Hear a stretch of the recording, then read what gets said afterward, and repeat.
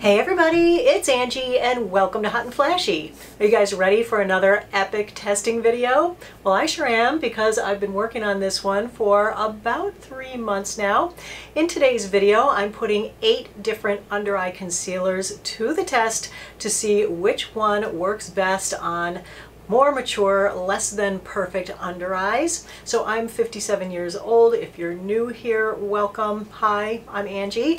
And so because I'm 57 and was a sun worshiper in my past, I have under eye wrinkles, I have under eye puffiness. I don't have a ton of under eye darkness, but I do have a little bit. You'll see in the before pictures. We will be looking at it all super up close and putting each concealer to an 8-hour wear test. So the way I do these testing videos is I wear each concealer for 1 day. I apply them each the exact same way with the exact same base underneath, and then I powder one eye, but I leave the other eye unset to see how the concealer wears on its own without setting powder and if there's any difference with setting powder. For all the testing, I use the exact same powder for every single one, and that's the IT Cosmetics Bye Bye Pores HD powder. I think it makes such a huge difference in how my concealer looks, and I just love it. But you'll see the difference in the daily footage. Oh yeah, and the last thing is that if I hate a concealer that you love, don't get offended. It's just because this didn't work for me. As you know, everyone's under eye issues are different. Everyone's under eye skin is different. But if your skin is kind of like mine, what works for me may work really well for you. Let's get started. We have a lot to go over. I'm going to be reviewing these from worst to best. All right, so let's kick it off with a bang with e.l.f. 16-Hour Camo Concealer. This is $6 for 0.2 ounces. This is the original camo concealer. I know that they've released a hydrating camo concealer. I will include the hydrating in the next round of testing in a few months. This comes in 26 shades, and I picked it up in medium sand. This is supposed to be a full coverage concealer for normal to oily skin with a matte finish that's quick drying and has 16 hours of wear time. This is a creamy emollient feeling concealer with an oversized doe foot applicator. The first coat goes on a little patchy with light to medium coverage. I was kind of surprised that this wasn't full coverage right out of the gate. You'll notice that I don't take the doe foot and just smear a big bunch of concealer underneath my eyes. That applies way too much concealer for me at my age and my level of wrinkles. I find that less is more. I try to use the least amount of concealer that I can get away with. So in this case, I did add a little more just to the inner corner to build up the coverage, and I think it did give nice high medium to full coverage. It does skip over pores though, giving a spotty effect under the eyes and accentuating pores on the cheeks. It's got a soft satin finish that's brightening under the eyes, but it also does accentuate under eye puffiness. With setting powder, my under eye area looks much less puffy and the coverage looks solid and smooth, but also makes it look a little bit dry and a little bit crepey up close. I actually really liked the way this one looked when I first put it on and thought, oh wow, great, it's going to be a new winner and it's only $6. Well, I'm only an hour and 45 minutes in with this one, and oh my god, do not wear this without setting it. The set eye looks just fine, but over here, it's a hot mess. It is so crinkled. So here's the set eye, still nice and smooth and looking good. And then this eye. After 4 hours, both eyes were looking pretty dry and cakey with major cracking on the non-set side. The side with the setting powder had less settling, but still it was a little bit too much settling for my liking. By 8 hours, it just looked cakey and gross, and that's why, sadly, the e.l.f.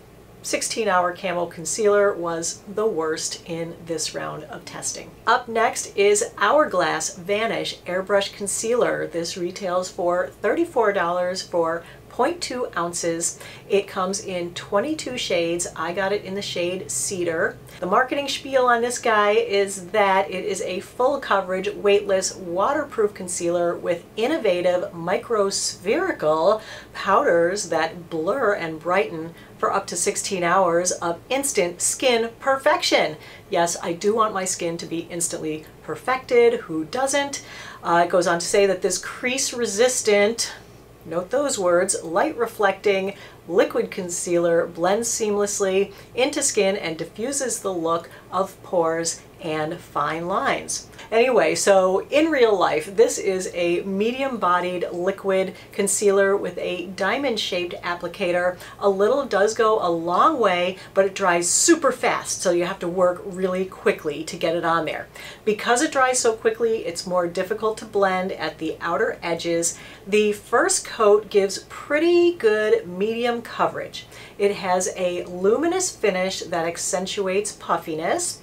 Adding setting powder makes it look dry and extra crepey. It skipped over pores, accentuating them, but from a distance, it did look smooth with good coverage.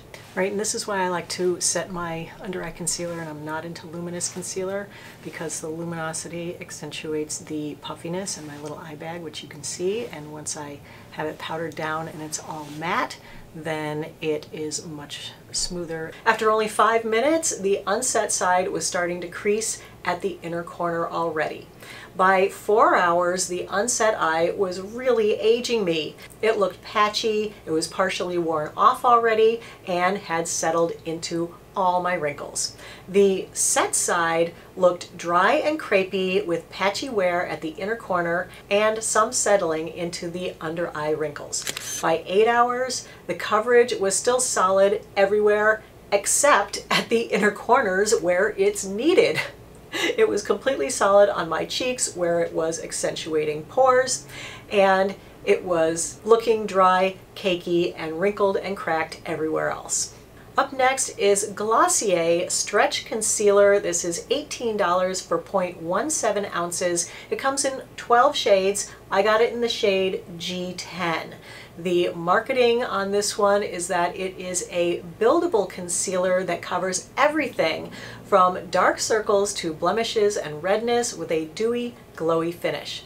It comes in a pot and it has a pretty thick emollient feel. I used the brush to get some of this concealer out of the pot and applied it to my under eyes like I do with all my other concealers, and then blended it out with my fingers. It definitely blended a little bit patchy to start, and it gave very sheer to light medium coverage. I did add a little bit more at the inner corners to build it up. I felt like my under eye area looked brightened. It has a luminous finish that does accentuate puffiness but also feels hydrating. The side with setting powder looked smooth, but the darkness wasn't completely covered. At the 4-hour check-in, neither eye looked fantastic. There was settling into wrinkles underneath both the eye with the setting powder and way more settling into wrinkles underneath the eye without the setting powder. At 8 hours, I actually didn't think it looked terrible from a distance, and it didn't look too much more worn off than it had at 4, but nevertheless, it did still settle pretty badly into wrinkles on the eye without the setting powder, and not as badly underneath the eye with the setting powder. So it looked better longer than the two that were the worst. Next up is Clé de Peau Concealer SPF 25. This retails for $73 for 0.17 ounces. It comes in 6 shades and I got it in beige. The marketing on this one promises it to be a long-lasting, full coverage concealer with SPF 25. That's pretty much all they say about it. Pretty basic marketing. It's a stick concealer. I wasn't sure what was the best way to apply. I just used the warmth of my finger to just kind of rub the end of the bullet and then tapped it underneath my eyes. That worked out really well and gave me medium coverage with the first pass, which I built up with a second pass to full coverage. First impression on that one, I think it looks nice. It looks really smooth. It's brightening. I feel like the color is good. The coverage is good.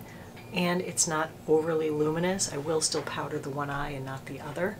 Adding setting powder makes it look matte and super smooth and reduces the look of puffiness, but also makes it look a little bit dry and a little bit crepey up close.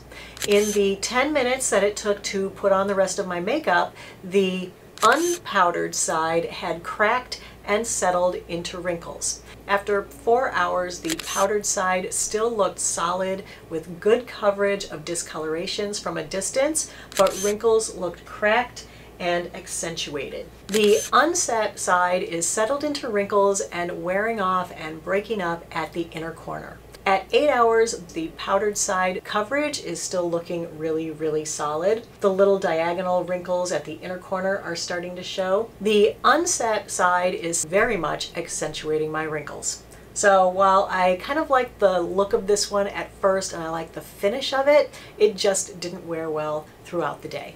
All right, next up is L'Oreal Age Perfect Radiant Concealer with Hydrating Serum. This is the only concealer in this group that was sent in PR. Everything else I purchased. This is $12 for 0.23 ounces. It comes in 16 shades and I got it in the shade 205 Creamy Beige. According to L'Oreal, this is formulated with hydrating serum and glycerin. It's supposed to minimize the appearance of imperfections and dark circles, brighten skin, creating a radiant complexion, and does not settle into lines. Really? Okay, in use, this is a lightweight sheer concealer and it has a flat wand. This has a fairly emollient feel, but yet it was kind of hard to get it to blend evenly and hard to get it to look seamless.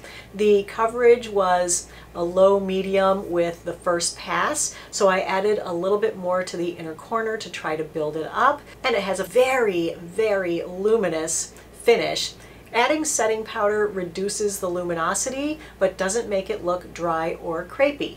It gives a sheer, natural, hydrated look both with and without setting powder. At 4 hours from a distance, the set side still looked pretty good and not dry or cakey. The unset side had settled into wrinkles and it's much more worn off than the side with the setting powder.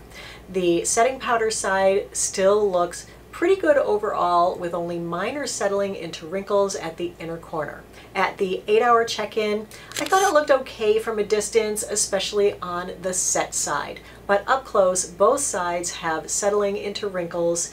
Still settled in wrinkles, pretty worn off and less settled in wrinkles.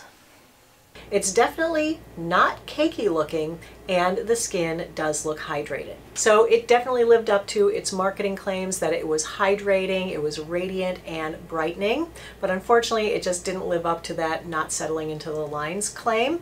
But I didn't think it was bad. I thought that there were definitely some people who would like this a lot. Definitely people with drier skin with fewer fine lines who like a radiant finish and a really natural look. All right, next up is Dermablend Cover Care Full Coverage Concealer. This retails for $28 for 0.33 ounces. It comes in 16 shades. I got it in the shade 23N. And according to Dermablend, this is their best concealer for under eyes, and it provides one coat coverage with 24-hour wear and hydration. They say it's full coverage, creamy, lightweight with a soft matte finish. So this concealer has a thick emollient consistency with an oversized doe foot applicator. It blends really easily without being patchy. It's not as full coverage as I was expecting on the first pass. A little bit of this goes a long way, and so I ended up having to blend it down onto my cheeks where it skipped over my pores and accentuated them. So I put the setting powder on the set eye and that really mattified it down, but overall I really like how this one looks with setting powder. When smiling, my wrinkles don't look any worse, but pores on my cheeks are definitely accentuated. After 4 hours of wear, there is the tiniest bit of settling under the unset eye. It's getting a tiny bit thin in the inner corner, not bad.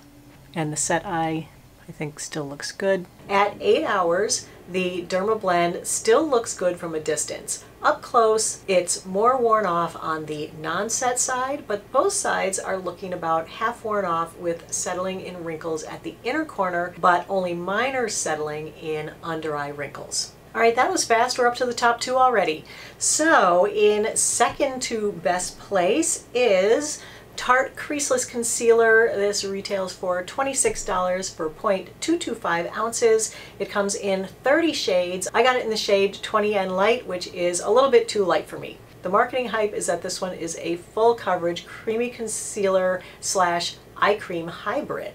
It is waterproof, doesn't crease or sit in lines, and offers 16-hour hydration. So this is a really thick, really sticky formula with a flat sponge wand applicator, but wow, is the coverage solid, and a little bit of this stuff goes a long, long way. Even though it gives good coverage, it doesn't blend evenly because it clings to dry skin, but it does feel very emollient and hydrating. It has a very luminous finish that accentuates under eye puffiness when not set with powder. The side set with powder looks so smooth and perfect when I'm not smiling, but unfortunately when I smile, my big smile, my wrinkles look a little bit bigger. At the 4-hour check-in, it seems much less worn off than the other concealers and still very hydrated looking, even on the side with the setting powder. There's a tiny bit of settling on the set side, both under the eye and in the inner corner, and the same on the non-set side. But otherwise the coverage is still looking really, really solid. By 8 hours, the settling and creasing is pretty major in large wrinkles on the unset side. Because it's greasy, it also made my mascara smudge. There's very little wear at the inner corner on both eyes and very little wear or settling on the set eye. On both eyes, the coverage is still mainly in place. So this is definitely going to be the best one for dark under eye circles. All right, and last and therefore the best one in this round of testing is Lancome Mackie Complete Complete Coverage Concealer. This retails for $31 for 0.23 ounces. It comes in 27 shades. I wear it in 220 Buff Light Buff. I think a lot of my regular viewers already know that this is my holy grail under eye concealer, but I didn't want to just test a bunch of other things. I wanted to test it against all of these to see if it really was the best one still, or if I could find something better, because you know, I am always looking for the next best thing, as you guys are too. Anyway, but the marketing on this from Lancome is that it's a creamy liquid concealer that hides flaws, blemishes, and dark circles with full natural looking coverage. So this is a lightweight liquid hydrating concealer with a regular size doe foot applicator. It offers sheer to medium coverage with the first coat, and adding a tiny bit more at the inner corners disguises my darkness really well. It's easy to blend and it looks seamless without accentuating pores. The finish is luminous, which of course accentuates my under eye puffiness, but it does look hydrating and it is brightening. With setting powder, it looks smooth, but not heavy or dry or cakey. After 4 hours of wear, the unset side is showing a little bit of wear at the inner corner and settling into wrinkles under the eye. The set side is less worn off, so the coverage is still good at the inner corner. There's no settling into large under eye wrinkles, but small diagonal wrinkles are a little bit more visible. At 8 hours, the coverage is still in place on the set eye, but very worn off on the non-set eye.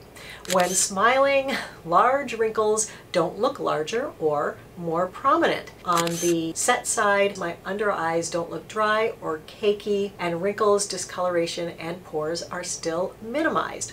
All right, so the takeaways from this video. Number one, Mackie Complete from Lancome is the winner for me. It has the amount of coverage that I like, it looks the way I like it to, and it lasts the way I like it to. Definitely lasted better than all of these guys. Takeaway number two, setting powder is definitely your concealer's friend. Without it, your mascara and your eyeliner smudge with the emollient concealers, and your concealer definitely settles more and wears off faster without setting powder. If you want to see a detailed video on how I apply under eye concealer with all my best tips and tricks for how to keep it from creasing, I have a whole video on that. It's a really great video that's helped a lot of people. I'll link that video right up here for you to go over and watch.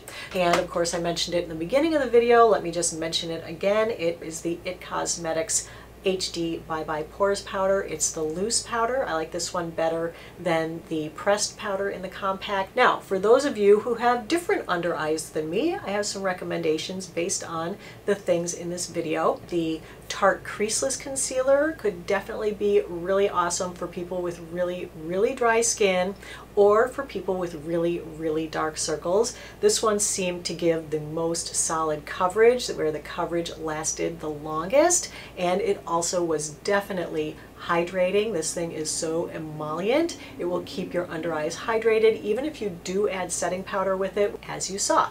So the best for dry skin with minimal darkness, I would say to go for the L'Oreal Age Perfect. This one is really for people who like a nice natural looking makeup, or who don't wear any makeup at all, but still have a little bit of a something underneath their eyes that they want to correct. I thought that this one was really natural looking, but really hydrating. And then the best concealer for oily skin, I think, is the Derma Blend. I felt like this was kind of dry looking on me, but if you had super oily skin, that would help to keep it in place and help it to last longer on your more oily under eyes. So anyway, there are 4 concealers that I can highly recommend to you guys, and so I hope that you enjoyed the video. I hope you found it helpful and informative. If you did, go ahead and give the video a like. Don't forget to subscribe to my channel and hit the notification bell while you're down there. As always, you guys, I thank you so much for your time. I really appreciate your watching. Have a great day, and I will see you in the next video. Take care, everybody. Bye-bye.